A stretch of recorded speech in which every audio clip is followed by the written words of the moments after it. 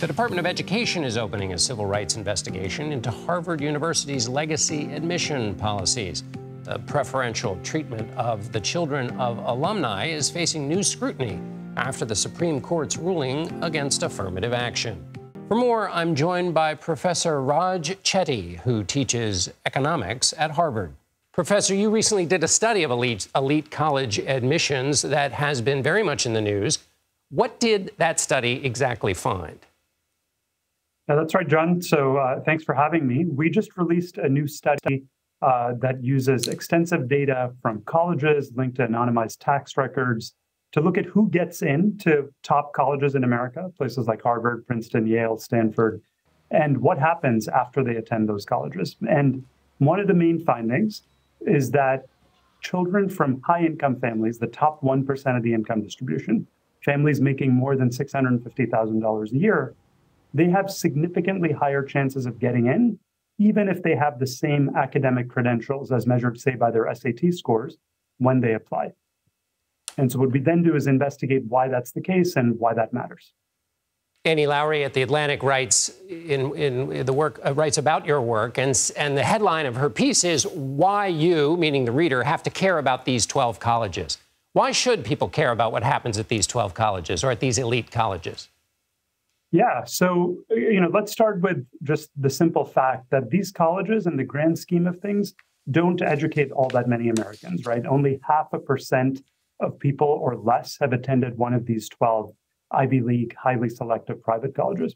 So you might ask, why do they really matter then in the grand scheme of things for economic mobility, for giving people opportunities? And what we show in this paper is that even though they educate a very small number of children, these colleges are really gateways to positions of influence and the elite in America. So if you look at people who are CEOs, Supreme Court justices, politicians, leading scientists, an enormous fraction have come from one of these 12 colleges.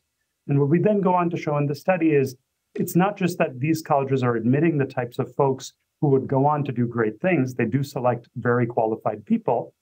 But what we actually show by comparing, for example, a child who happens to get in off of the wait list to a place like Yale or Princeton versus a child who doesn't get in off the wait list, getting into one of these colleges is transformative in terms of changing your life chances. You're much more likely to reach the top of the income distribution, work at a very prestigious firm, go to a top graduate school, and be on that pathway to be a leader. So the reason I think we should all care is your shot at kind of reaching the top and influencing many people's lives runs through these colleges. And so I think diversity and representation at these institutions really matters for all Americans. And Professor Chetty, you're going to participate in a Brookings event tomorrow, I think, or at least you're scheduled to. And one of the questions the Brookings Institution event asks is, do colleges act as escalators of upward mobility or as perpetuators of elite advantage? So I'm now asking, I guess, to broaden from those elite institutions you and I were just discussing to the larger concept in the American dream that if you go to college, you're on an escalator towards success. What's your view on that?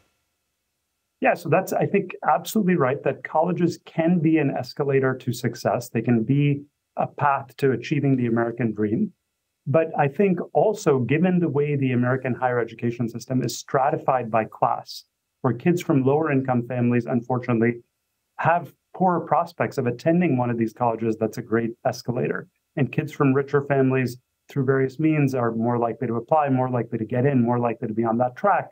When you have that sort of system, colleges can actually end up amplifying disparities and creating a persistence of privilege rather than leveling the playing field and creating more opportunities. So I think a key focus in the context of higher education in America is how we distribute those opportunities more widely, for instance, by admitting a broader group of students to these elite colleges and more broadly. Raj Chetty, economics professor at Harvard. Thanks so much for being with us. Thank you. My pleasure, John.